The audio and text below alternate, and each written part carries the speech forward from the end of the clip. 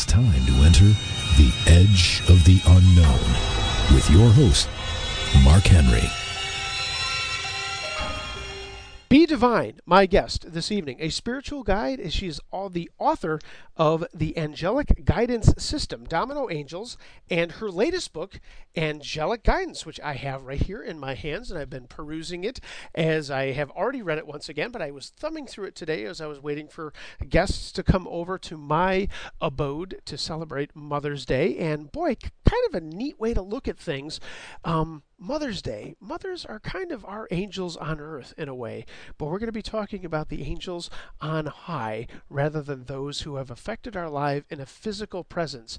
And BDevine's got lots to say about that. She's been studying all forms of spirituality and healing for over 20 years. She offers clear advice and assistance from the angels, guides, higher consciousness, and God, the source of all. While you're listening to the show, you can play along at home.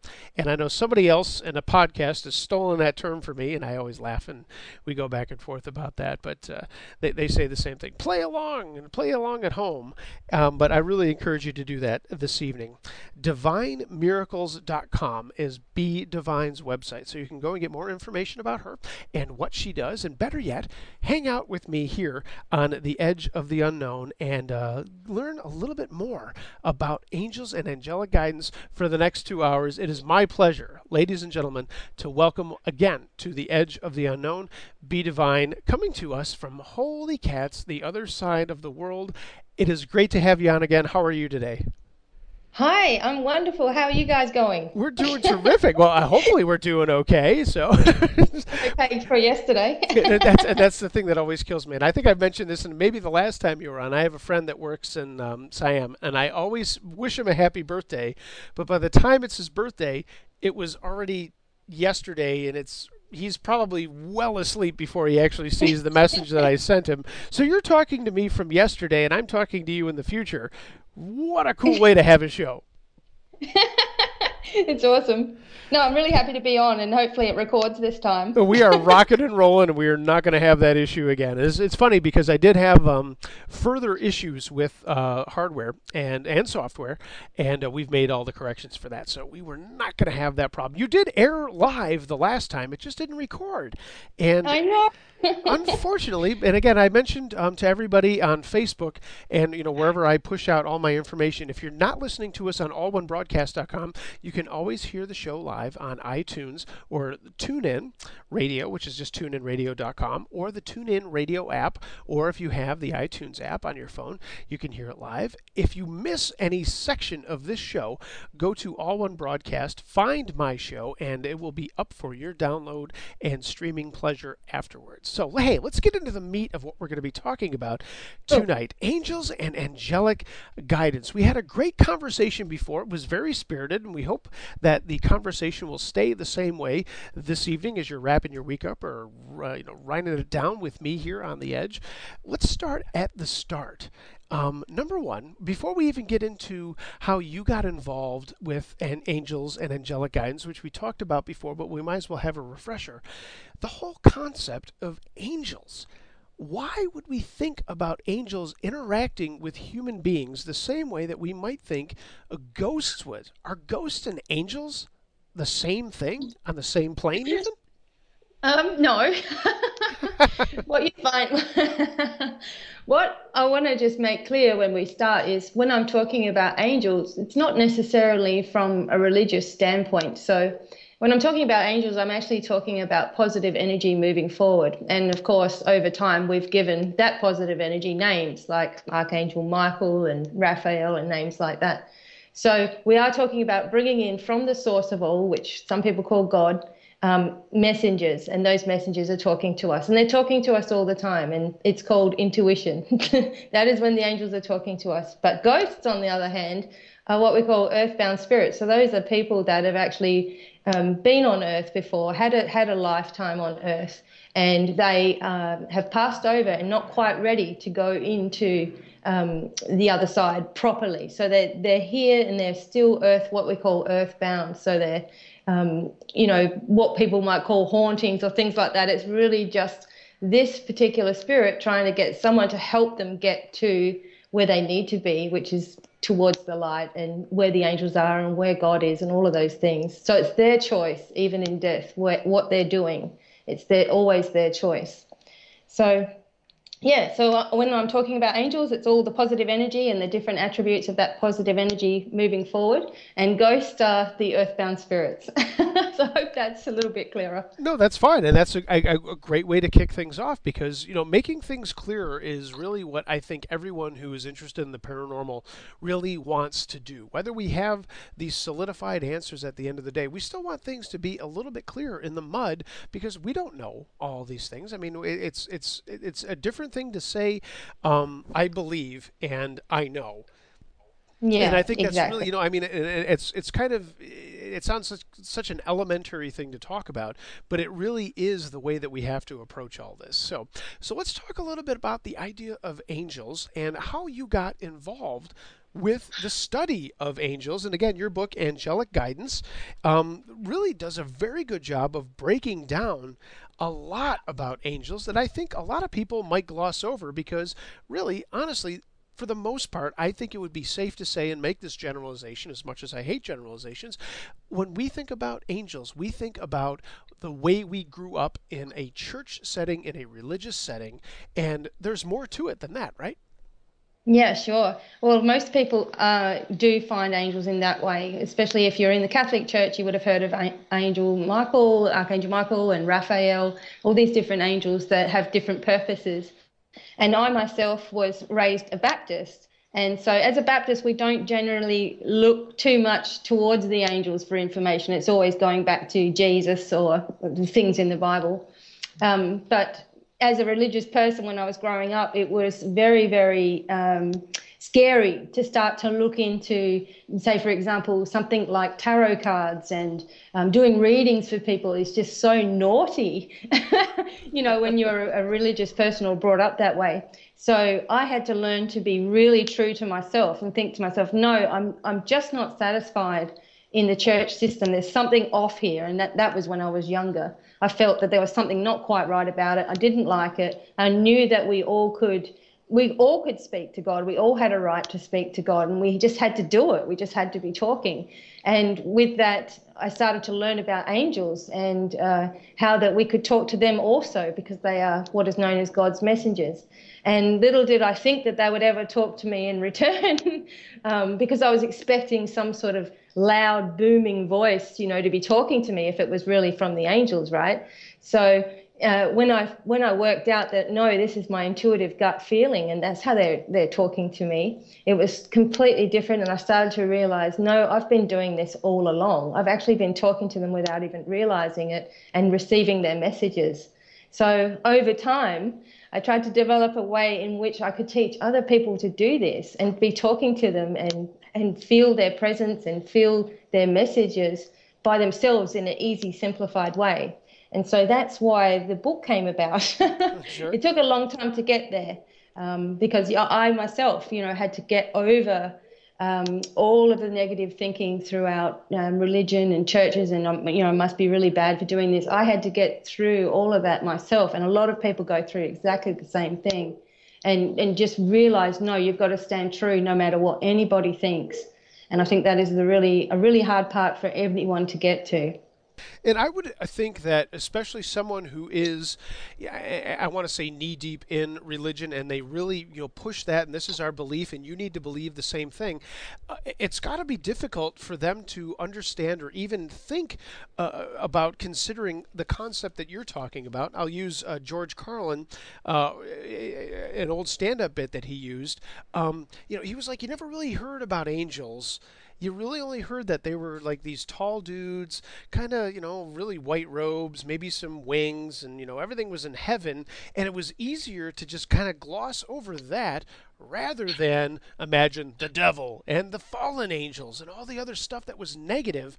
But from a religious standpoint, we don't really talk about the angels too much. They're kind of mentioned here and there in the Bible and in other texts, but no one really spends a lot of time on it. And, if that's your main religion, and that's really where you're basing your faith, why bring into anything that you're talking about as a vehicle of further discussion? Yeah, I know. Well, the thing is, I've actually spoken to my dad about this, and, being the big religious Baptist, and he said to me, no, no, no. He said, like, we we don't focus on the angels, we focus on the Bible. And I said, why is that? And he said, well, it's a little bit of shady ground. We're not really sure if we're supposed to be talking to them or not. And he said, we really don't want to upset God and have to go, maybe into hell because we're doing something wrong. So we just keep it simple and keep it down the line and keep a narrow way of life. And so basically what's behind everything is fear. Everyone's frightened of what will happen when they die instead of living the best that they can. They're frightened of all of these consequences and punishments, and it just doesn't happen. I mean, we punish ourselves worse on our own in our own life, And when you get to the other side of things, then you've got this beautiful choice of going to the source, and you just feel this unconditional love. But that while we're living, we get into these fears, and whether it's fear of religion or fear that the angels won't even talk to you, or fear that you're going to displease somebody, so it stops us from actually being completely true to ourselves. And honestly, from your standpoint, and if everybody, if you can, pick up the book, Angelic Guidance. Be Divine, my guest here on the Edge of the Unknown. DevineMiracles.com is her website. This is a very different approach to it because, again, I think a lot of times when, we go to church, we get the rules, we get the, hey, this is the way you need to live your life. But this whole approach that you've got is more of an explanation of why you should make these decisions, or at least things that you should consider, and the things that are around you that might be helping you to go in the right direction. Yeah, that's right. And again, we're talking about trying to keep things simple and getting people to accept themselves and understand that it's okay. These things have been around since the beginning of time, this positive energy, the law of attraction and things like that. So whatever you're drawing towards yourself, you are creating. And so many people have so many issues in their life, and they keep going around and round and round and round again and facing these same obstacles. And so I'm offering them a way, hey, if you actually just change your way of thinking just a little bit, then you will see the difference start happening in your life, for the better. And it'll actually spur you on into action. You go, wow, all I needed to do was change that old way of thinking into a more positive note. And before I know it, well, just by activating a more positive lifestyle, I've brought in the angelic support, and away we go. We've got this, interesting life unfolding. And I think that is what people are looking for. They're always looking for an answer out of their issues and a place to belong and feel that they're not always doing something wrong. And so I wrote this book, and it was completely different to anyone else's book, and that's how I like it as well. But yeah, just wanting people to know that you're never, never alone. You're always supported if that is what you choose in life. When you first realized that you were having the ability to converse between an angelic form and not something that, as we talked a little bit about, the difference between ghosts and angels and that sort of thing, and again, we'll delve further into that as the show goes on into the night. What was the first thing that you realized, or that became apparent to you, rather, that you were speaking to angels, and it wasn't something else that a lot of other people claim to be talking to? I talk to the dead. I talk to people's, passed on cats and dogs and that sort of thing. What stood out for you that you realized, hey, maybe I'm talking to something else that's a completely different plan and a different plane than everything else? Yeah. Well, in my experience and doing readings for people for over 20 years, I've done mediumship readings where I have spoken to people's loved ones that have crossed over, and I have spoken to all kinds of spirits and also removed them from people's houses and things like that. There is a much denser energy in someone who has already lived on earth than there is with the angels. With the angels, you feel light, you feel proud and excited about yourself, and you just feel positive in every direction. You feel complete unconditional love, something that you don't feel in any other way from anything else. So the difference is this: when you know that you're talking to the angels, there will always be a positive, moving forward, unlimited, loving kind of a feeling and message as well. Whereas when you're speaking to something of a lower energy or some kind of a spirit thing, they don't have all the answers. They don't have all the information. They're focused on the person that I may be giving the message to. They're focused on them and wanting them to move forward in their life, but it's a much different feeling. So in answer to your question, it is a definite feeling that you get where you know this is different. This is beautiful and unconditional love, and it's just an amazing feeling that you have.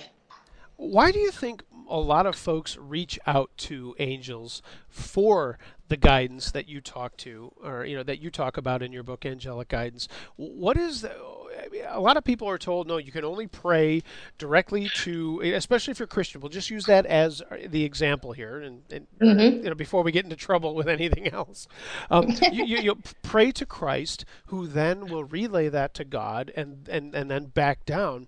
A lot of times, especially in the Catholic Church, they will say, pray in the name of a saint, pray in the name of this angel, and the prayers will be received. What is the difference between praying straight to Jesus Christ, the Savior in Christianity, or praying to an angel, or, I don't want to get into saints, but praying to an angel? What's the difference? Well, for starters, the angels don't want you to pray to them. They want you to talk to them, but not pray and ask them to do things for you. Sure. So it's kind of hard to explain because, you are asking for assistance. Okay, so you're asking the angels for assistance in your life. But the difference is you're not begging them to do anything for you. What you're doing is you're thanking them for enabling you to do it. There's a big difference there. So they can only work with your energy. So unless you're moving forward in your life and asking things in a way of expecting there to be a result, you may not see the result. But if you're playing, please, angels, please make this happen for me, it's not going to work, because you need to be pushing something forward. Your energy needs to be moving forward so that things can then eventuate. Then you'll see how they have been helping you to get what it is that you are after. And quite frankly, I would assume the same would be to, for anybody who's a Christian and prays to Christ or whatever, that there is still a lot of responsibility on our end, not just, hey, make this happen and I'm going to sit on my butt and wait for everything to change. Exactly. You can't win the lotto by sitting on your butt, right? You got to get a ticket. So, whether you choose to speak to Jesus, I'm always talking to Jesus as well. Whether you choose to speak to him or the angels, it's always got to be with this kind of moving forward in your life. Okay, so I'm willing to do this. Can you allow this to happen in my life if I do these kinds of things? But then some people, if they don't get what they want straight away, then they don't want to talk anymore. They don't believe it anymore, and they give up. And the thing is, how do we know that wasn't the answer? So say, for example, you were going out with some girl and, you really desperately wanted to be with her for the rest of your life, but it didn't work out. Maybe it was because there was someone even better on the way, but you were like, no, I asked you to help me with this and it didn't work. Well, I can't interfere with someone else's free will either. So, they were possibly bringing you a solution, but you weren't seeing it at that time. And then when you do go on in your life and you do meet somebody else, you go, whoa, I'm so glad I didn't stay with that person. Right. So, yeah. Well, let's talk a little bit about humility, because I know that comes up in a lot of circles when we talk about religious things. And just different ways of approaching, whether we're talking to our higher power or, in this case, talking to angels. Mm-hmm. How does humility work in that conversation to actually have something viable to move it away? I mean, honestly, you might be praying for something that you'd really like, or something that you wish would happen, or something that you want to happen, but at the same time, you don't want to be that jerk that just says, I want A, B, C, and D, and this is when I want it, and it's got to happen at this time. The humility has to play some kind of role in speaking to angels. Yeah, sure. Well, like I was saying, you have to just talk to them and talk to them in such a way that you are expecting a result. And it's not begging for help. And this comes over time. I mean, even when I was first learning, I was just talking to them exactly like praying to them. And I realized that was the wrong way to go about things. And so people will find their own way to talk to them, but you do have to get yourself out of the mix You have to say, okay, what is the most benevolent outcome for me? That's very hard for people to let go of control. They're controlling this outcome all the time, saying the most benevolent outcome for me and everybody around me is beautiful, you know. But people get into this mode where it has to be a certain way, or it's just not happening at all. And then you get the type of people that tell you, oh, no, you must be asking, you know, in this way and in that way, or you're not going to get a result and, you know, an answer. And some of the things are just ridiculous. So, yeah, you do have to just pull yourself back, think about what you're saying, you know, think about the big scheme of things without limiting yourself on anything, and using the right kind of way of talking to the angels so that you can then feel their response and know that it's working with you, and, you know, move toward the goal that you're actually asking for. So it's hard in the beginning. It's hard in the beginning to get yourself out of the way. I think, honestly, that's good advice for any number of things in life, is getting yourself out of your own way. Yeah. We've established that there is an ability to speak to angels. Is this something that needs to be developed, or is this something that anyone can do at any time? Yep, anyone can do it at any time. You just got to start talking. Which is why I probably haven't spoken to any angels lately. I can't shut up.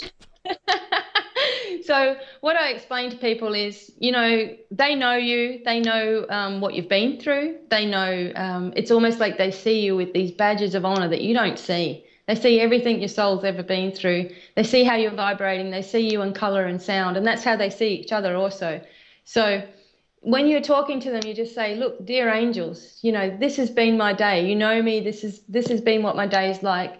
Can you help me understand what this may be, or why this may have happened? And what a good idea is to do is, before you go to bed, put that question out or write it out on a piece of paper and put it underneath your pillow. And during the night, you may get, you know, visions or inspiration during the night. You wake up in the morning, you'll understand why, you know, things had to be the way they had to be. So this, just doing it gently like this, and not in a manner that might freak you out, because, you know, the angels don't want to scare anybody, so they're not going to show themselves to you as, you know, these massive beings of light if you're not ready for that. So yeah, you've just got to start talking to them, and talking to them all the time. Like, you know, you don't have to say it out loud so people think you're crazy or anything, but even mentally conversing with them, they can hear that, they can understand that. I mean, they actually speak to us telepathically anyway, and with our feelings. So just keep talking, and you'll notice a difference happening in your life. It'll start slowly, and when you notice those small signs, then you'll start getting the bigger ones. I'm going to grab an email here. This came through. There's actually a couple before, but Kelly from Lockport writes in, not sure if this was covered the last time BDevine was on, but can you talk about the different ranks of angels? Thanks. Love the show. Kelly, thanks for being on the edge. Good question. Okay, so again, we're talking about the religious ranks of the of the angels, Sure. And there are what they call different choirs. And what they're saying, what they're trying to say to you is that the closest rank of angels to us is actually called the angels, and then it moves up to the archangels and goes right on up. And a lot of people focus on these areas because they believe that the ones that are closest to God, that we just can't talk to, you know, we just can't ever get to. And it's just not true at all. What I believe is that the only reason we have ranks or hierarchies within the angels is because of our own, what we've put there ourselves, or what we've known from religion, or all those kinds of things. Sure. I think It was Thomas Aquinas, I think, from the Catholic Church, was the one that actually put them all into sort of sections. Mm-hmm. But the angels themselves say, look, we don't even have any need for names. We don't have any need for ranks or anything like that. We see each other all as equal. It's people that put those labels and put those ranks on us. So, yeah.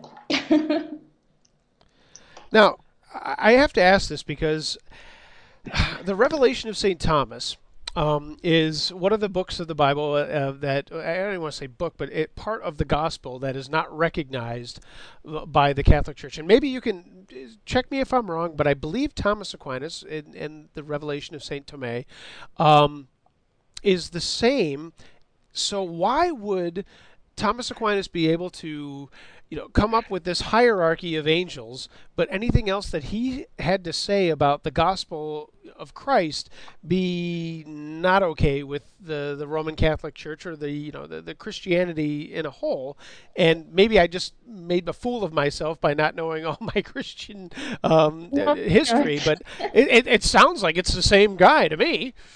Yeah, well, that's right. And there are just things that are taken out of the Bible, especially about, because, Thomas talks about reincarnation and things like that. Now, you can't have that because that's totally against, everything that's in there. So and that's what kills me. It's like, okay, we can talk about the angels and we'll rank them this way, but hey, wait, don't say that over there. It makes me question all of it. It doesn't make any sense. So... we don't even have the original document or Bible with us, I mean, it's been changed so many times, right? So who knows what's missing, really? So, I don't understand how, it's okay to say one thing, but you're not allowed to say anything else. But, hey, we like that idea, so we'll use that. And that's the thing. We'll all agree on it because I'm pretty sure, and I am pretty sure, there are over 30 different accounts of the gospel, and only 4 are recognized, obviously, officially by the church. But and I hate to say this, and I am a Christian for the most part, and I do bring in other thoughts and ideas from other religions, so maybe I'm not totally the Christian that I should be, or whatever. It doesn't matter. I'm doing my best here, man. But right. But when you look at it that way, it's the 4 versions that agree. And does the same sort of thing come up when we discuss angels and that hierarchy that you just described? Is it because that a bunch of people got together and just said, yeah, that's the way it should be, and maybe we should be looking at it in a little bit different light and maybe questioning a little bit more of who's who in the world of the angels? Yeah, sure. I mean, because we're not just talking about the angels coming from the Bible either. I mean, this is ancient, from Babylonian times, Sumerian times, in ancient Egypt. You see all these carvings of, winged beings from another world or another place. And they've got some fantastic stories in all of their, literature as well. So, I mean, the hierarchy, like I said, the angels have said to me, look, we have no need for a hierarchy. We see everything as equal. It's man that likes to put labels on things. And, God is not religious anyway. So he's not looking down and going, okay, I'm going to favor them, or I'm going to favor them, or that's right, or this is right. It's just love for everybody. And that is the main message that the angels have also, is, look, let's just forget about all this and let's just focus on the portal of light that you are on the earth. Okay, what makes you the happiest? All right, well, that's what you're supposed to be doing. You're not focusing on all of these little bits and pieces that can get you stuck for a very long time. You can just sit there and ponder over things for days, and where did it really get you, We are up against a break, but I want to continue this discussion before we do that, because I think that's really interesting. Do we as human beings put more blockades in our way to get to a higher understanding, whether we do it ourselves or because someone else, throws that hurdle in our way? Yeah, we do it all the time. We overanalyze everything that we do. I mean, I don't know how many people come for advice and they're actually not even just asking about themselves, but they're asking about every Tom, Dick and Harry that they know, and they're losing sleep over it. This doesn't help you to move forward in life at all. And it's those people are getting your power and your energy to them, so they feel fine. And I often say to people, well, they're sleeping fine. How about you? You're losing sleep over something that's not even part of your life. And I think that this happens. So many people, they're just always in their head. And oftentimes I hear the angels say, live in your heart. What is your heart saying? Is it really asking you to ask about and worry about all of these issues? Or is it just saying, look, focus on who you are and what you're doing, and then everyone else will also do the same? And this shouldn't be seen as sacrilegious. This should be something that should be welcomed. That's right. I mean, we are all, we are all created by source energy, which is God anyway. So we're all on the same playing field here. There's no one more gifted than anybody else. There's no one more special than anyone else. We all just have to start to realize that for ourselves. And, accept, like, for me, if your thing is religion, well, you are blessed because you are following what you believe in. If that's what you truly believe in, that's wonderful. But I believe that, we shouldn't pick people out and say, okay, those people over there that are doing that, they're heathens because, and they're going to go to hell. And these people over there are doing that. And, that's just wrong. And they're not talking to the same God that I'm talking to. And, we shouldn't put people in those boxes. Maybe we'd get along better. Probably, if we weren't thinking that we were always right. Yeah, exactly. So Hey. it's all about accepting everyone for who they are, but moving on and minding your own business, really. Moving on, living your own life and doing what you feel is happy without feeling that someone's going to be watching and what are these people going to say, and I can't do that because I might upset somebody. There's people, and I used to do it myself, so there's people doing it all over the world. That's all they do. Hey, well, you know what? I think it's because it's the way we live our lives. And I am not above this. I do it too. I'm driving to work. This idiot doesn't know how to drive. Get out of my way. You're doing it wrong. You're doing this wrong. You didn't know how to write that sentence. You didn't do that right. We do it so much that when we finally get to a place where we want to remove ourselves from our, day-to-day whatever we're doing, when we want that enlightenment, we're still thinking the same way. That has to be the biggest downfall. Oh, definitely. And it is, but everyone's the same. I've been upset in traffic as well and shake my fist at somebody. You know what I mean? Like, we all do it. Oh boy, I got something else other than a fist that I'm shaking over there. But you know what I mean? We all get annoyed by life and annoyed by things, and people that, even when we're trying to live a normal, like, nice life, a quiet life, we don't want any hassle, we don't want any issue, there's always going to be someone there that wants to stick their nose into your business or say something nasty or upset you in some way. But it's a way of going, okay, that's your thing and I'm not going to get involved with that thing. No judgment from me, and move forward. And I think, that is one of the hardest things that people have to learn about themselves is, if you don't want people to judge you, then you can't be judgmental either. And you've just got to accept people for how they are. And okay, you're having a bad day. Let's just take one day at a time, move forward. It sounds simple, but it's really hard in reality. I cannot believe we are this far into the show already. This is flying by, and it always seems to when you are on. Yeah. BDevine, my guest here on the Edge of the Unknown, DevineMiracles.com. Check out her work, and again, her latest book, Angelic Guidance, a four-part guide to easily connect with the angels and their messages for you. We're going to continue this conversation. We would love to hear from you as well. 717-298-7460, the way to get on board. The Edge of the Unknown at gmail.com. More emails are already in the email bag, but hey, you can also catch me at allonebroadcast.com in the live chat room. We've got a question there as well. Much more coming up here on the Edge of the Unknown. Thanks for hanging out with me on a Sunday night. 717-298-7460 is your way to get on board with my guest, BDevine, Angelic Guidance. We're talking about angels tonight. DevineMiracles.com is the website that you need to go and check out for more information. And hey, we'd love to hear from you. The Edge of the Unknown at gmail.com. We do have some emails that we need to get into, and we might as well just jump right back to that right now. And of course, I've got 18 million different windows open, and I've got to go back here and get over this, and we're going to do that. And let's ask a question from Annie. And again, it's amazing when we're talking about religion and angels, because they kind of do go hand in hand. Annie writes in, I was brought up to believe that when humans die, we all become angels. Do we become angels along the lines of those that help or work with other humans? How does all of this work? Annie, great question. Thanks for being on the Edge. Okay. All right, this is a good one. Hi, Annie. Thanks for your question. What happens is that when we pass over, we do become guides to our loved ones. And I think that is where people get mistaken, because the angels in themselves, or what I know to be the angels and their energy, they haven't had a soul, so they haven't had a life on earth. So in order for us to become angels, then we wouldn't be able to have a soul. We'd have to be, living in spirit world all our lives and all that kind of thing. So when you do pass over, you will become a guide somewhat, and, sharing love and encouragement from the other side, but not as an angel in itself, no. And that's interesting, because I think that's really the way, I grew up in the Presbyterian Church. I converted to Catholicism, went back to the Presbyterian Church, which is where I'm really kind of hanging out right now. And again, as I mentioned, I kind of mix other things and other beliefs in with where I'm at. But when you're a kid, that's what they always tell you. Well, when you pass away, you go to heaven, you get your wings, you get your halo, and you'll be able to come back and do good deeds.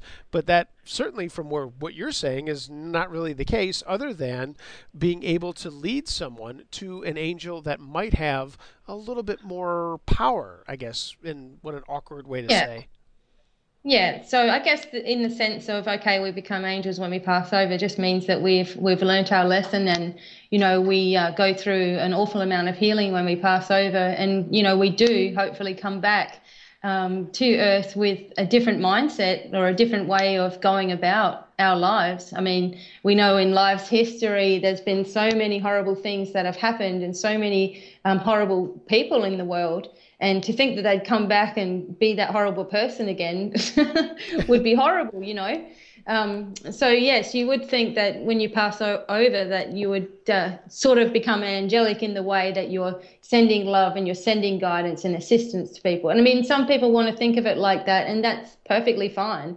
But I've always been taught that, no, we become guides, or we may stay ascended. So we may stay on the other side and actually become what is known as like an ascended master, and, be really always in spirit from then on. So you wouldn't come back and have an earthly experience. You'd just always be on the other side, guiding and teaching. I've always looked at it this way. God's looking for a few good men. I'm not one of them.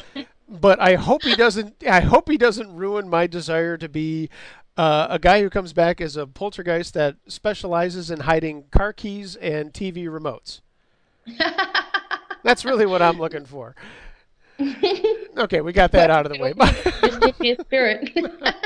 My name is Mark Henry. You're listening to The Edge of the Unknown here on the All One Broadcast Radio Network. Thanks for hanging out with me. A happy Mother's Day to you. If you are a mom, we are so thankful for our moms, who are really angels on earth, who have blessed us with their guidance, their leadership, and their love. And so, what a great day to spend time with family, as I did today. Not as much as I should have, but it's just great to be able to say thanks for folks who led us down a really good path, and were very encouraging and got us to where we are. So we thank all of the moms out there. 717-298-7460, the phone number for you to get on board The Edge of the Unknown with my guest, BDevine, DevineMiracles.com, The Edge of the Unknown at gmail.com. I'm going to read this email here.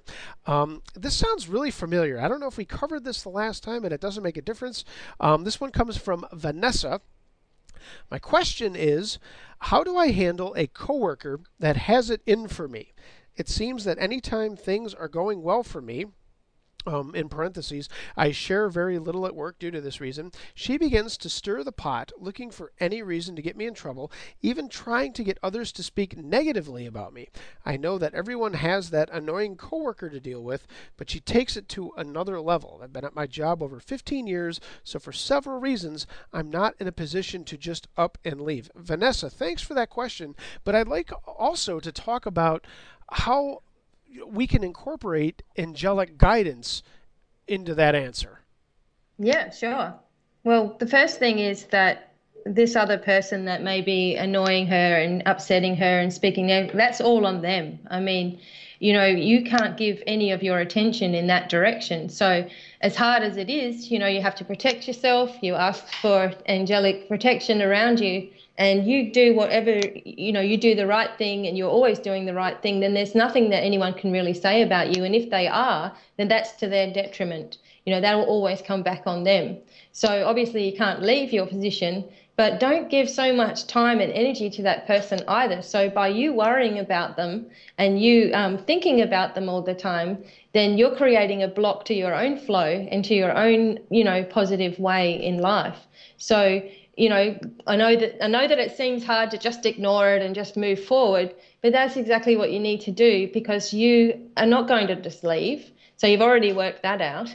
And, you already know that this person, if they're talking about you, then they're possibly talking about everybody else as well. And that's just the person, that's just who they are. So you're better than that. You're higher than that. You're on a different level than that. You have to just remember those things and keep striving through, like moving through, and let her take care of herself. So this person will just end up, something will happen with them, or people will start talking about them and they'll be going through that same kind of thing. Not that you're wishing that upon them, but you're just moving forward in your life without taking so much interest in what they're doing. And that is really the only way forward. That's the only choice you've got. Otherwise, you're just going to drive yourself crazy there, worrying. 717-298-7460 is the phone number for you to get on board. If we don't answer the phone number right away when you call in, the phone line rather, please feel free to call back and we will get you on. But again, because I am my own chief cook, bottle washer, producer, host, whatever other title you want to give me. I've only got so many hands, folks. So if you do call in to speak to my guest tonight, BDevine, please be patient and we will get you on board the show. I kind of wanted to ask something about this, because what I've asked you so far this evening is about how we can reach out to the angels. Let's flip that around and talk about how, well, actually, let's do this. Let's grab a call and then I'll get back to my question. Is that okay? Yeah, sure. All right, let's do that. Okay. Here we go. Hey, you're on the edge of the unknown. Who's this? Hi, my name is Kurt. Hey, Kurt, how are you tonight? Pretty good. I'm calling you from Akron, Ohio, actually. Very cool. Very cool. Thanks for calling. In fact, I'm listening to you on my Wi-Fi radio that I have, not the internet, but the Wi-Fi radio that picks you up. Even better. What's going on in Akron, Ohio, and what would you like to talk to BDevine about? Okay, what's going on in Akron, Ohio is it's sunny and 73 degrees, and it feels good for Mother's Day, considering it's been raining for the last couple of weeks and everything. So, but what I'd like to ask is, I was having a conversation, kind of a half-hearted conversation today, and it kind of struck a nerve with me. It was during a coffee social hour at church this morning, and something came up about discrimination in heaven, and that just kind of bothers me, because I married someone who is Jewish, and it bothers me to hear people say that if she doesn't accept Christ into her heart, she's not going to heaven. And I really have a hard time with that whole thing, because as far as I'm concerned, heaven is not about discrimination. And I don't know if that's going above and beyond what you're talking about, because this is my first time calling into your program. No worries. But I'm sorry? No, I said no worries. Oh, You're fine. This is perfect topic of discussion. Certainly. Okay, so how do you feel about that? Do you feel heaven is inclusive, or is it exclusive? That sort of thing. Because I'd like to think it's an inclusive place, because as far as I'm concerned, whether you believe or you don't believe, whatever, it doesn't. I'm not trying to step on anyone's toes. I believe we're all created by God, and God wants us all. Yeah, I mean, it doesn't matter what we are, what label we give ourselves on earth. When we go to heaven, we are totally accepted. It doesn't matter. So that's upsetting to me as well, that there'd be separation in the, in the churches, where they say you have to do this or else this is going to happen, and this person needs to change their way of thinking, otherwise they're not going to be accepted. And I feel that that's totally wrong, because, God's love is abundant for everybody. And the fact of, she needs to accept Jesus Christ, well, he's always with her anyway. So she's already done that. She was born with Jesus in her. So, you know what I mean? So there's for that matter, we had a radio host here in the area who passed away about 2 years ago. Howard was his name. He died unexpectedly of a heart attack, taking underprivileged children down to Disney World. And he was Jewish. He didn't want people knowing that he was Jewish, obviously, until after he passed away. because he was such a power on the radio that there were a lot of people that might have been anti-Semitic, whatever. But anyway, people kept saying, you know, you got to accept Christ into your heart. You got to accept Christ in your heart, or else you're not going to heaven.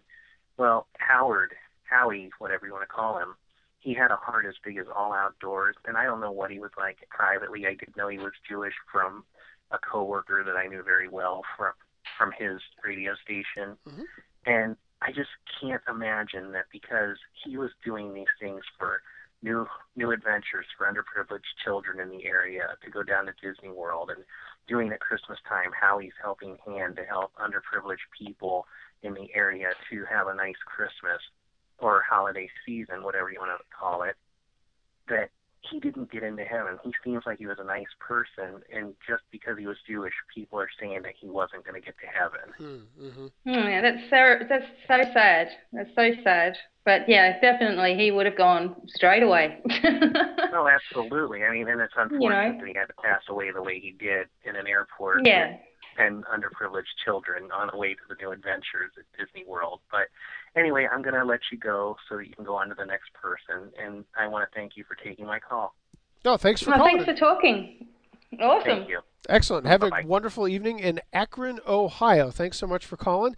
And hey, that gives you the ability to get on board with BDevine as well. 717-298-7460 is the way to get on the edge of the unknown here on the All One Broadcast Radio Network. And I apologize, BDevine. I have no idea what happened there. All of a sudden, you were gone. Oh, well, that's the way things work. But you got back, and what an interesting question, because, again, it goes back to what I was saying about, you know, we're always, like, waiting, or we're talking about, how can I reach out to the angels? How can I hear the angels speaking to me? And what an interesting story about a guy who sounds terribly selfless, who is dedicated to giving back to others around him, putting those people ahead of himself, but then hearing there's no spot for you in eternal life. Yeah, it's terrible, you know. And then to hear that he lived his life in fear because he was Jewish, he didn't want anyone to know and judge him, and then he was judged anyway. You know, who are we to judge anybody, you know? It's sad. And that's, I think that's where a lot of friends of mine that lean more to atheists, or, you know, an atheist theory or atheist background, they kind of look at it and they see that and they're like, well, that's kind of high BS. You know, I can't really get behind that. And it's so unfortunate, because I think that a lot of that kind of rhetoric is not really the way that things really are. Or maybe I'm just a fool and I'm romantic and I want everybody to get the best of what's coming to them. Well, maybe people just need to worry about their own soul instead of worrying about what might be happening to someone else's soul. You know, worry about what you're doing, and then, you know, because it's horrible to think that people put people in boxes like that. And if the churches around the globe were more open to things and more accepting of people, then a whole lot more people would be going. You know? Right. And again, then it comes right back to, well, heaven's not big enough for everybody. Well, what kind of concept is that? It's like saying there's not enough room in the ocean for all the fish. Yeah, well, it's just a way of controlling the masses. I mean, by controlling you and saying that you have to fit a certain criteria in order to win. It's the same thing in anything in life, really. We've set ourselves up that way. You have to have this degree or you're not allowed to do this. You know, you have to finish high school or you're not allowed to do this. I mean, we've just been controlled our whole lives in one way or another, and now they're trying to control what happens. No wonder there's so many people that are so afraid of dying. It's not funny. I mean, it's inevitable. We're all going to croak, you know. We're all going to die sometime. So that's inevitable. So we need to get over that and say, okay, you know, when I pass away, it's just going to be a wonderful experience. Why does it have to be such a damning experience? That's what I don't understand about different religions and how they put that on people and make them afraid. I don't think it should be like that. Now, before we do take a break, I was just going to say, why are we always... It's kind of interesting, because I mentioned to the gentleman who just called that I want to have someone to come on and talk about the way that we're censored and the way that, you know, people have been censored for a long time and the things that the government does. I also look at the way that religion works, where we're not allowed to feel the way we want, and we're not allowed to feel good, because a lot of times we're just being told how bad we are, or the bad things that might happen to us if we don't fall in line. Yeah, and it's just totally nonsense. But the thing of it is, they've always got that fear over people, because they say, okay, but when you pass away, if you don't believe in this, then, you know, I would rather believe in that and find out I was wrong when I got to the other side than believe what you think and find out everyone else was right. You know, that was one of the excuses my dad always had. And I'm like, what a way to live, you know. I mean, although I can tell you that I've done many, many past life regressions on people, and they've seen the death, they've seen what happens when they go to the other side, every single one of them is exactly the same. There's been no hell, there's been no fires or anything like that. You can say that, but it still gets to a point that, you know, when you're going to die, say on your last day on earth, you may still be a little bit apprehensive because of all of the things you've been taught, you know, throughout your life. And I just think that's such a waste of time for people to be worried and sad and frightened, you know, and controlled. And I think we need to have this freedom within ourselves and break free. And the only way we can break free is with our mind. Your mind is your freedom, is your escape. It's the key that unlocks the door to everything. So you can either let someone control your mind, or you can do it yourself. I actually saw something, and I was trying to get the actual wording. Oh gosh, I don't even know where it is. The Church of Orange. I shared it with some other folks, and anyway, this Orange Church of whatever had this really, really terrible sign put up outside of their church, and it just listed off all these people who are not going to be able to go to heaven.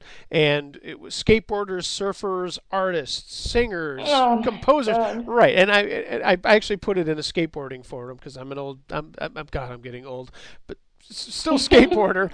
and I said, I put it up in there, and I threw it up because it said skateboarders and surfers, and I said, well, you know, at least we'll all be together. Yeah, well, you know, right on. Like, okay, fine. Not well, friends. If we're all going to hell, well, I got company and I like you, so we'll go through damnation together. But what a terrible thing to think. Oh gosh. Yeah, it's terrible. That's terrible. Awful. Hey, you know, we're up. And people live their lives like that. Yeah, and that's even worse. When you're trapped under that, you're under somebody else's thumb. How awful. I've got a good question that I want to bring up. Well, I have a good question. I just patted myself on the back. What a jerk. But we do have to take a break, and I've got more questions coming through email, theedgeoftheunknown@gmail.com, The Edge of the Unknown radio show. And if you find that on Facebook, shoot me a message there, 717-298-7460. We'd love to hear from you. I want to ask you something that's kind of a little bit different than what we've been talking about. We have talked about ghosts. We've talked about angels. I want to talk about the interaction between ghosts and angels, and a lot of the places that we consider haunted, allegedly, throughout the United States and around the world. My guest this evening, BDevine. BDevine. Angelic Guidance. DevineMiracles.com. We're back right after this on The Edge of the Unknown. Help the ghost and get to where it needs to be and move on to the other side properly and all of those things. But again, it's always about choice. Like, you know, that ghost may say, no, I'm not ready to go yet. And that's totally okay as well. But, you know, I know a lot of people that go into these ghost hunts and they're wanting to talk to them and they're wanting to be frightened and all of those things. And they want to get some kind of recording and all of that, but they're not going in there with protection. And of course, the ghost is having a ball with them, you know. So if you're going in there with protection and you're asking for this guidance, then more than likely you can do a clearing on the place, and that place won't be haunted anymore. Because, you know, the ghost will be like, okay, the angels are going to be there, so I don't want to be around them, or I want to go with them, or whatever it is. And so you will find that you won't have that happening. I'm going to jump into, we were having an audio issue there. God, I have no idea. What is it with you? Every time you come on the show, I have problems. You hang up on me. You don't want me to talk. You hang up on me, and a caller calls in. Boy, I'm telling you. Anyway, I'm trying to, whatever the issue is, we're okay. So, anyway. Anyhow, let's get back to the other questions. Thanks for the answer to that, because that was actually my question. The Edge of the Unknown Gmail. Okay, hang on. I'm going to skip down to this one.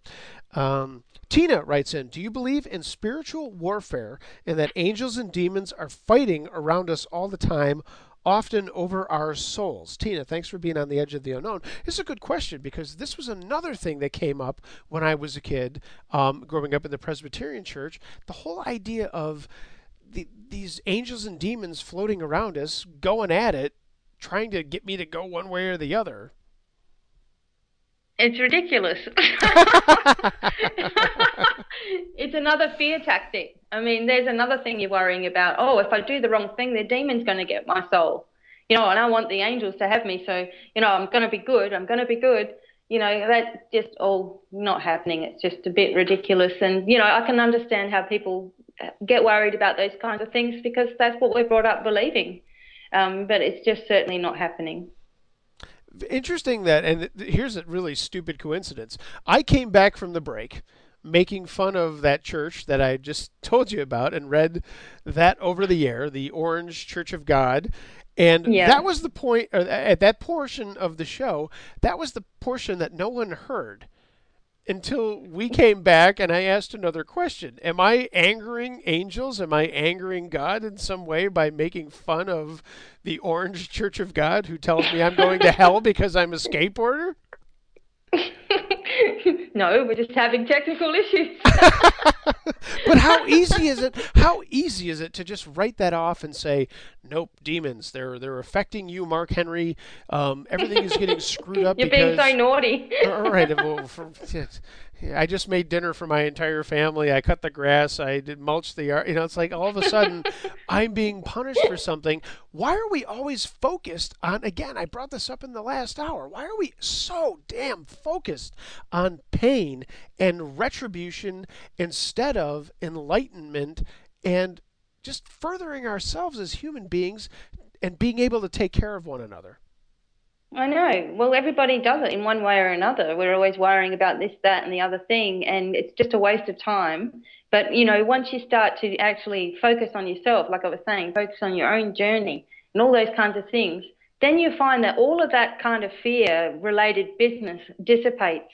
And, it does take a while to get your mind over those things, because after all, that is what has been governing all of your actions, all of your life, is what will happen if this happens, or this person will be upset, or, I'm doing the wrong thing by God.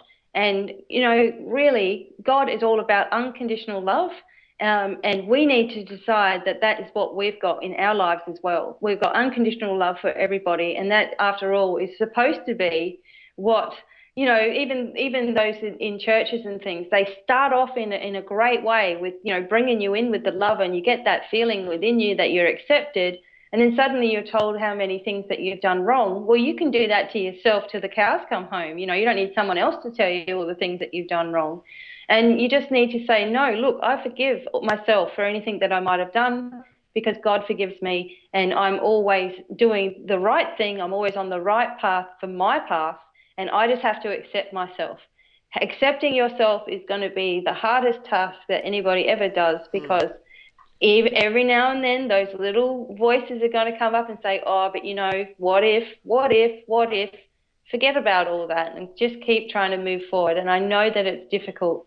And, especially if you've come from a fear-based reality, it's hard to actually say, hey, that's just not right. I'm going to do this. Otherwise, you'll just stay going around in circles and going around in circles. And in the end of your life, you'll be like, well, wow, I've wasted all that time worrying for what? Here I am at the end of my life, and it never really mattered anyway, Sure. The Edge of the Unknown is the show that you are listening to right now on the All One Broadcast Radio Network. You can find us a live chat room. There's a little white box that says chat. Click on that, and there's a number of other folks that are having a lively discussion there. You can shoot me a message, and I'm going to get to one of those right now. Dave from Lovejoy asks, what's the difference between an angel and a saint? BDevine. That's for you. Okay. Well, a saint would have been somebody that had lived on earth and done wonderful things while they were on earth, and the church has considered them a saint. Whereas, as I was saying before, an angel hasn't been to Earth, hasn't lived an earthly life. So it's completely different energy and entity. Mm-hmm. So yeah, the saints are people that have passed away and are now guiding us apparently from the heavens, and angels have not been people. And there's no way ever that they might graduate or be promoted any way possible? Well, they say, I have heard along the way, it depends whatever resonates with people, but, we are trying to ascend to be like the angels, so always in spirit, in other words, like an ascended master. So we are aspiring to evolve with our soul into those levels of being just a guide to people, not just on Earth, but on different planets as well. And that's what we're all aspiring to. I'm not completely certain whether people can then become an angel one day. I'm not sure. I don't think so. But definitely we can aspire to be an evolved soul. Always in spirit then, always guiding people. Let's get back to your book, Angelic Guidance. And we talked a little bit about why you put this whole thing together. But this is not just another book to read and kind of put on the shelf. It's not necessarily a self-help book either, but it is a little bit of guidance on how to approach life. Talk a little bit about what all of the information in here does and how it pertains to what people might want to consider on a day-to-day basis as they go about living their lives. Okay, well, so the whole book is it's set up in 4 different parts. And so the first bit sort of teaches you a little bit about different angels and how you might talk to them or even write to them. And the second part of the book is about the angelic guidance system, which is called Domino Angels. Now, this was a little card deck that I made, and I started doing YouTube videos with my little card deck. And so when I first started to write this book, I thought to myself, okay, maybe I'll just do an expansion of these Domino Angel cards, and I'll just write deeper meanings to each of the cards. And so from there, I ended up with a part of the book that is dedicated to that. And then I also had a lot of articles from my website, and so I've included some of those as well, and a lot of channeled messages. So with channeling, it's me asking the angels for a message and then writing down exactly what they're saying to me. And that all comes from intuition and feeling. And then at the end of the book, I've got all about different areas of your life. Like some people want to know, okay, which angels do I call on for clairvoyance or psychic abilities and things like that. So I added that in the end there so that people could know some of these names, traditional names. And some of the names that came through were also just given to me by different angels. And some of them are very strange, like Metaphiel or Matrona or KBL. These are names that we may not have ever heard of before. So I guess I wanted to keep it simple and easy, and also so that you could just turn to a random page and get a message for yourself, which people seem to like to do. Well, honestly, but that's kind of, it sounds like such a stupid thing to say because I know it's the old Saturday Night Live thing, daily affirmations. But sometimes daily affirmations can be very powerful and something that not only you might get a message out of, but something that you might share and pass along to somebody else. That's not a bad thing. Well, that's right. That's right. Well, because like we were talking, this whole thing about all this fear and control and this, that, and the other. And so our mind has been controlled in a certain way, and we've had a certain way of thinking that we've always felt. So again, if we can learn to take control of our own mind and retrain ourselves into a more positive mind frame with affirmations and, with daily guidance, then we become the people that we are aspiring to be. We become better people, and we attract people that are more on our wavelengths and will also guide us and help us and lift us and bring us forward. And we also attract different things on our path that, are more beautiful experiences. And of course, we're going to still get some issues come up in our life, but we'll see them in a different way. Our perspective of things will change. And that is why it's so important to do these affirmations, because you're retraining your brain to think in a more positive outlook and a more positive way. And it's naturally the law of attraction is going to bring all that to you. BDevine, my guest here on the Edge of the Unknown on the All One Broadcast Radio Network. We've always been positive when you've been on the air. We have lots of laughs, and it's awesome. And I mentioned that next week is going to be a little bit different because a gentleman that I'm very familiar with who's been on my show before, Dr. C.K. Quarterman, we're going to be talking about fallen angels. So for every push, there is a pull. For the lightness, there is the dark. For the yin, there is the yang. How often do you have to, and how often have you come across the angels that aren't so good and don't provide such good guidance? Never. I mean, I know that there is a lot of talk about fallen angels, and Lucifer is thought to be the first fallen angel from heaven, and all of those things. And once again, that's another scare tactic for people. I mean, they start thinking about, oh my gosh, I better not talk to angels in case I'm talking to a fallen one, and then they go right back. You know what I mean? Go right back to the Bible. But I don't really believe in any of that, anything of the negative side of angels. I mean, I suppose you could focus on it. You could sit there and focus on it till the cows come home, but what good does that really do you? I mean, and you can find plenty of literature about it as well, and plenty of paintings and this, that, and the other. Really it's up to people what they think, but I choose never to focus on that. I've never come across a fallen angel or anything like it, I guess because I'm not putting that intention out there that I want that in my life. I'm going to grab a quick question here, theedgeoftheunknown@gmail.com. Oh, hey, Resident Skeptic P writes in. Pete, where were you last week?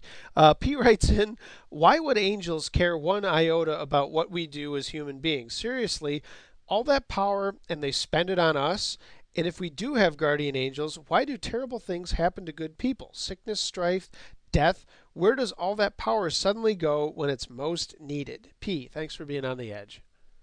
Yeah, well, angels can't control your life or control your free will, and they can't make things happen that are not part of your life path either. So even though it sounds horrible, those things that happen to people and the terrible wars and the horrible things and the needless death and all of that, those souls have chosen that pathway. They've chosen that life for themselves. And the thing that we find about that is after the fact, so after there's been like a horrible war or whatever, people come together in a community. People change towards each other. People start lifting up the towns and the cities and rebuilding, and people think differently. And these are the things, these are the reasons why people, or those souls, have done this. They've come in with that particular purpose in life. And this is why, for the greater good of humanity. So if that's not the angels helping, I don't know what is. But then again, the angels just can't, as I said, they just can't come into your life, take over your free will and change things for you, because this is all part that, you've written what you're going to do in this life, and, you've decided what you're going to be doing, and they have to guide you on that, on what your blueprint of your soul is. They're guiding you on that. So although they can, sometimes avert danger, like you've seen, there's been many photographs online of terrible car accidents, and the people have walked away from it, and you've seen this figure standing around, the car crash. So they have averted things that haven't meant to happen, but they can't just come in and completely change free will of people. It just doesn't work that way. And this is really a slippery slope. And again, I'm not into the business of ganging up and getting angry and getting other people angry. But when you're talking about free will, that's a choice that you've made. But if I choose to get on the thruway tomorrow to get to my job, and some knucklehead T-bones me and kills me, that really doesn't really make much sense if I had a guardian angel. And I kind of see where P is coming from here, because I was just trying to get to work, and if that was my plan, well, holy crap, you could have given me a better sign and I wouldn't have gotten on the freeway. I would have taken Route 5, But then again, if that was part of your lifetime to end then it would have happened anyway. Oh, you're breaking my heart. Yeah, oh, sorry. Can you hear me now? Can you hear me? Oh, yeah, sure. Oh, okay, yeah. So, again, it talks about your blueprint of your life. Right. So that perhaps was your life journey to end. No, that's what I said. Point. I was like, oh, gee whiz, thanks.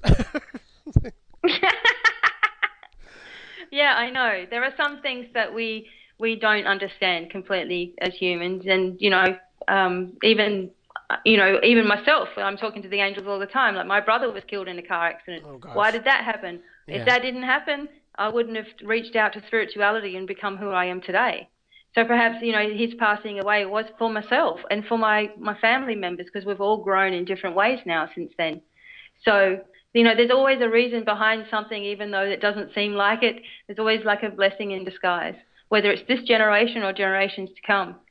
Well, maybe that's my lesson from tonight, and not being such an ass and bringing up something stupid that had terribly affected somebody else in the same kind of situation. Hey, what are you going to do? I've got a couple of questions in the live chat room, and Janice, who is having a hard time logging on, so it's not just me with the technical snafus tonight. Janice asks, and we kind of covered this, but let's go over it one more time, because she asks, how do you differentiate between the angels and spirits trying to connect with us? How do you keep it straight? Who is who? Well, as I said before, when you're talking to the angels, it's all about unconditional love. So if you're overhearing messages like, you can't do that, or, that's not right, then that's not coming from, an angelic perspective or from a higher source. So you gotta make sure that if you're asking for the angels to be talking to you, that you're also asking for this protection around you, so that that's filtering away anything that may come in as a negative. If you're talking to a spirit guide, that is also very loving and very kind and very guiding. In other words, they're a spirit guide. They're guiding you on your blueprint of life, but they're not going to give you all the answers to life either, because that limits you in ways as well. I know that there are a lot of people that do what I do, and they're always saying, my guides are telling me this, my guides are telling me that. And some of it is really off. Like, I wouldn't be listening to it, but that's their journey. So you've got to watch, because, you listen to what the message is that you're feeling. Listen to that. How does it make you feel? Does it make you confused, or does it make you feel loved? Because when it's making you confused, it might not necessarily be coming from anything other than an earthbound spirit, or, even a guide that might not be right for you. So you've got to be careful. You make sure that you're protecting yourself at all times. I guess that's kind of really the whole idea of talking about the paranormal is you're very confident in what you're saying, and you have a really good outlook on what you think is going to happen. Maybe with me it's a little bit different, but still being open to thinking about things in a different way, that maybe it was my time, maybe it was something that I did, maybe it was something that I was being pushed to, maybe it was something for the greater good. At the end of the day, when we talk about all of the stuff that we really have no finite answer for, we should still consider all of it when we have this discussion. Yeah, definitely. That's why we cover everything, I think, on this one is excellent, this show. Well, we get to know everyone's perspective. Other than the technical snafus, I'll pat myself on the back, and I'll see you next week. Thanks a lot. Okay, take care. 717-298-7460 is your way to get on board with BDevine, my guest here on The Edge of the Unknown. My name is Mark Henry. We've got another segment coming up. Is The Edge of the Unknown. Thanks for hanging out with me on a Sunday evening, whether you're wrapping your week up or you're kicking your week off. Happy Mother's Day to you. Happy Mother's Day to all the mothers out there. I am not a mother. Well, I've probably been called a mother more often than not. But hey, what are you going to do? We're going to skip right over that. We'll gloss past that. BDevine is my guest here on The Edge of the Unknown. Thanks for hanging out with me again late on a Sunday evening, and as we laugh and joke. BDevine is coming to us from, quite a ways away. Are you back in Australia now, or are you on the... I know you were traveling around, going up to Tasmania and a number of other places. Are you in Australia? Yeah, no, I'm back in Adelaide now, and I'm off to Sydney at the end of the month. Well, how nice for you.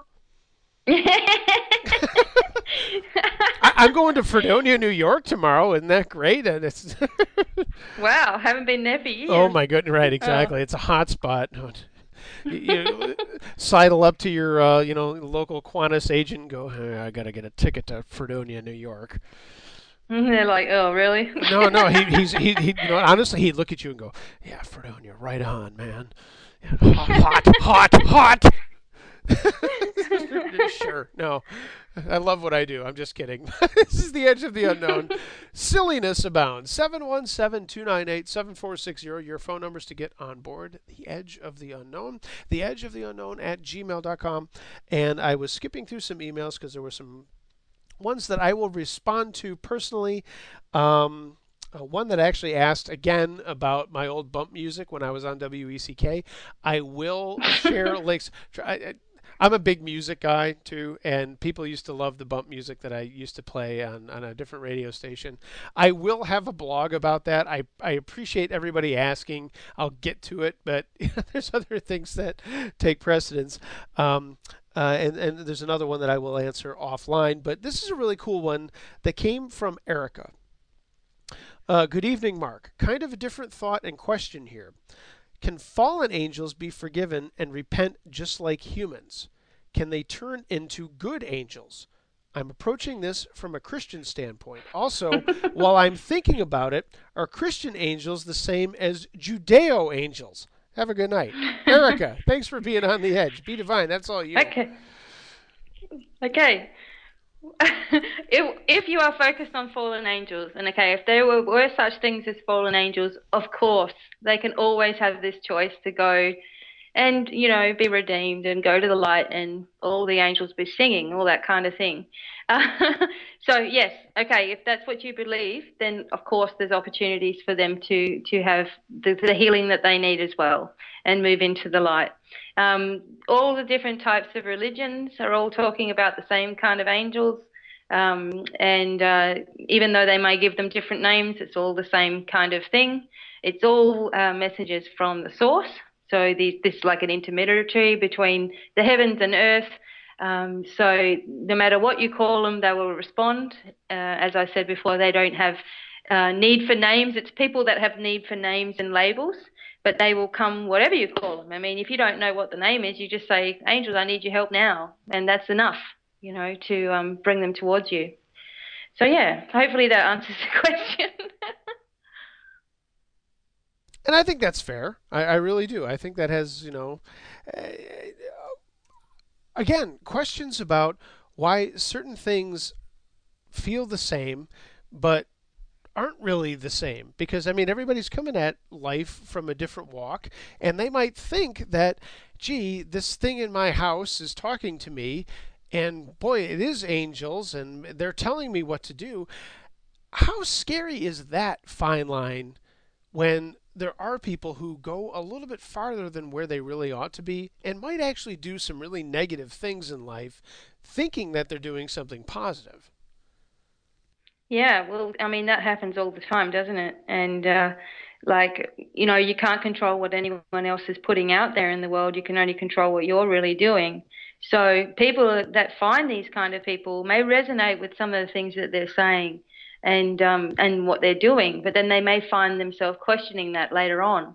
So I guess the focus is really to be on yourself. If you're learning about angels or you're learning about spirituality in general, look at all the different things and, take what resonates with you and leave the rest. Make your own mind about whatever it is that you want to do, but be cool with that. If you're not cool with something, then it's obviously telling you that it's not right.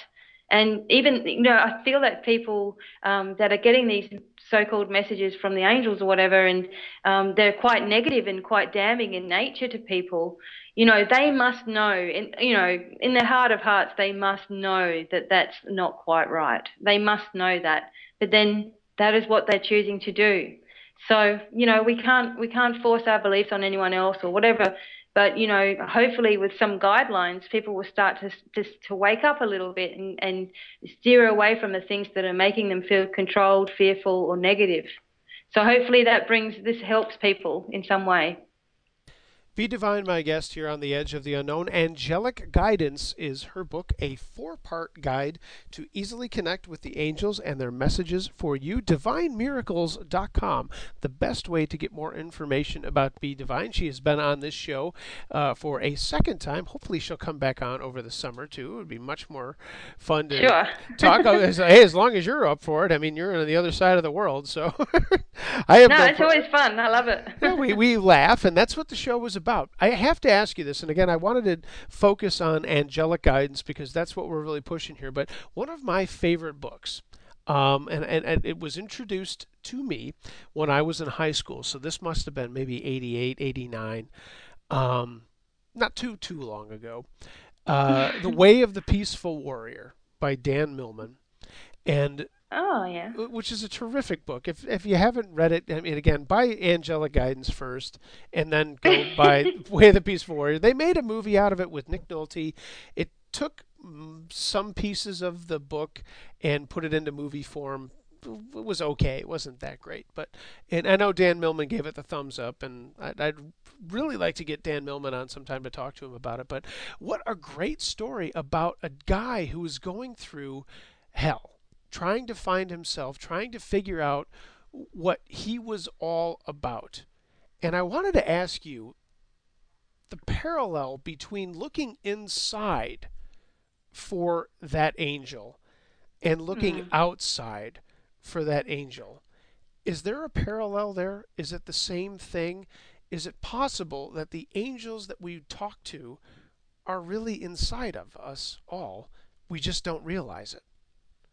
Yeah, it's totally how it really is, in a sense, that because as I was explaining before, when we hear advice from the angels, it's always our intuition. So that's our inner knowing, So obviously they are a part of who we're really, aspiring to be. The knowledge is always there within us. It's just that we often look outside of ourselves, like you were saying. We're always looking outside of ourselves for someone else to give us the answer or someone else to steer us on our course, even if it is for the angels.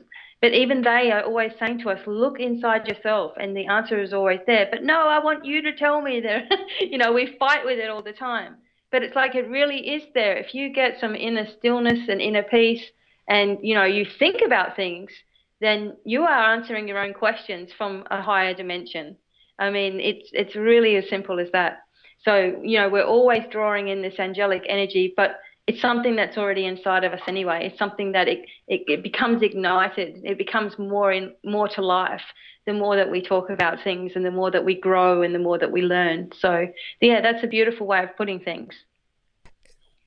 I guess the follow-up to that would be, and we've talked about this throughout the night, and maybe we're just beating a dead horse, but even though we know we should probably do something different, why are we so damn destined to do the same thing over and over and over, knowing in the back of our minds we're probably going to get the same result, rather than trying something different, breaking out of our shell, breaking out of our comfort zone to maybe open up a door to more positivity in our lives?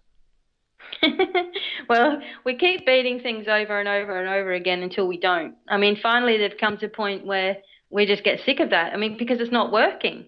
So, I mean, why keep repeating something and expecting change? I think Einstein said something like that. You're expecting change, but you're doing the same thing. So it comes to a point in your life where you just get damn sick of it. You just get sick and tired of the same old regime, and it helps you to, open up into, okay, well, that's not working. I'm going to try this thing, and I'm going to give it my all. And if people that actually do that with full intent of actually growing in their life and changing will have the change that they need. Some people change so far, and I know that my mother did this. She became really, really spiritual, and she changed so far. And suddenly my brother died in a car accident. So then she was like, oh, well, I don't believe anymore because that horrible thing happened. The thing is, you can't always believe just when all the great things are happening. I mean, that's half of the point of having faith is, and having trust in life and things that go on, because we can't always just, okay, this is wonderful for me and I'm living the high life, so now I'll believe, but as soon as something goes wrong, I'm not going to believe. So people have got to come to this point in their life where no matter what happens, that they are opening this door, and that negativity in their life and that way of thinking is not going to exist anymore. So it's changing your way of thinking to a better way of thinking, and then it just grows from there. I just had an interesting question that was directed right at me in live chat about your book, Angelic Guidance. They asked, do you have it? Well, yeah, I have it, you dingbat. How else would I have gotten BDevine on the show if I didn't have it? Anyway, that's terrible. I just said that. What a negative thing to say with such a positive follow-up. Boy, I'm a jerk tonight. She asked, what was my favorite part? And my favorite part really came in the beginning. And I don't know if we talked about this the last time that you were on, but automatic writing. Allowing yourself... Oh, no, we didn't talk about it. No, we didn't, but let's talk about it now. This is killer. Again, DevineMiracles.com, BDevine, my guest.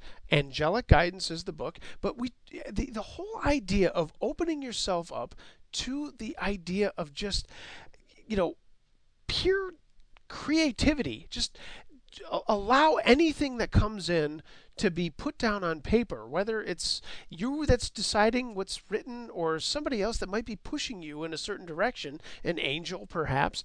What a great concept. What a good way to just be as a human being. Yeah, definitely. And we are creative beings and we need to express ourselves. And I think a lot of people, when it comes to automatic writing, they have this belief that some weird thing is going to take over their hand and write for them. And, I used to think the same way. I thought, oh, no, I don't want to do that because, something awful is going to, stand there and take over my hand and write for me. But, sure. It's a form of channeling information. And really, all of the best books in the world have been channeled in that way. They just might not realize that that's what's happening. But the most inspiring books that you've read have been inspired from somewhere, and people have written and not even realized that it's coming from divine guidance or from angelic guidance. So I wanted to teach people how to do it in a safe manner because, again, you want to always be sure that whenever you're doing anything with your spiritual work that you're protecting yourself morning and night. And that's just a matter of saying, okay, I now cloak myself in white light and I ask Archangel Michael to be with me and protect me and guide me. And when you start asking questions to the angels, you write it down on a piece of paper, you'll be surprised at how quickly you are able to feel a response and then interpret it on the paper. But, you could say something like, it's got in the book here, Dear Archangel Michael, I thank you for being with me today and helping me to clearly hear and write your messages. What message do you have for me today? And so you write the first thing that you think of. And that'll be the answer. And from there, it starts to get deeper and deeper and deeper until you have, I've got one thing there, it's about 8 pages long or something from Archangel Michael. So, yeah, once you start, you'll just get better and better and better at it with more practice. And, you won't have to be worried about some scary hand thing taking over. Let's grab a call here. And actually, Janice just wrote back, thanks for being gentle, Mark. Okay, yeah. All right, let's grab a call here. Hey, you're on the edge of the unknown. Who's this? Hi, Mark. This is Dave from Lovejoy. Hey, Dave. And I would like to ask Steve one very important question. This has been a great show. Yeah, it's been wonderful, huh? Well, I appreciate that. Other than Janice being mad at me, hey, Dave. Other than Janice being mad at me, everything else has been fine. No, it's been great. I know we got limited time, but I just want to hear your thoughts about because Mark asked a great question, and my thing is, was this divine guidance when the Book of Revelation was written?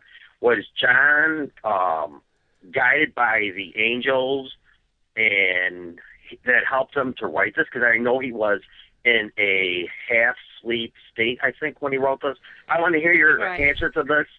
So I'm just going to sit back. Okay, so from what I understand, the entire Bible has been written through divine guidance. So whether it's through the angels, through God, through Source. However, what we receive or what we're looking at in the Bible has been changed so many times over that it's hard to know what's what anymore.